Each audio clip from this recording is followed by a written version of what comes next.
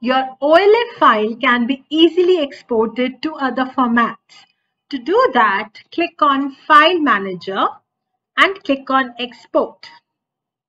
As you click here, you need to choose the destination where you would like to save your file. So let me choose Desktop.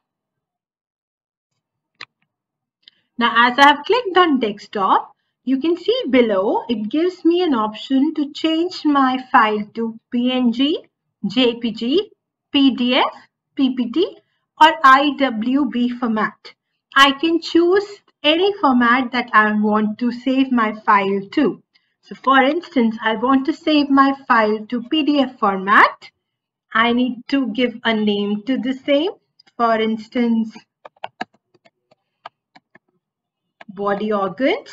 It will be saved into the PDF file and I'll click on Save. My file is saved in the PDF format now. As you can see, the file is converted into PDF format.